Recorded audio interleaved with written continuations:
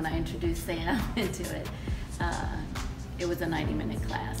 I just threw him in there. But I knew you could do it. I knew you could do it. That's why I thought of this for her birthday, because it's something she loves. I wanted to give her something that she enjoys. I let her skip school on her birthday. For her 18th birthday, so we gave David's class. We did. I just wanted him to get some of the benefits, or all of the benefits that I'm getting. Not only physically, but like mentally. I didn't work out. That was the most sweating I've ever done. So I felt good after it. Yeah, and then, you know, when I got to go through a whole class without sitting down was wonderful. My mom and I have really gotten close throughout this practice. We already were really close, but to journey through it together, we really bonded. You know, she doesn't get a lot of time to herself, so when she gets here, I'm happy that she is here, because I know that she wants to do this for herself. She seems a lot more like, I guess, like nicer.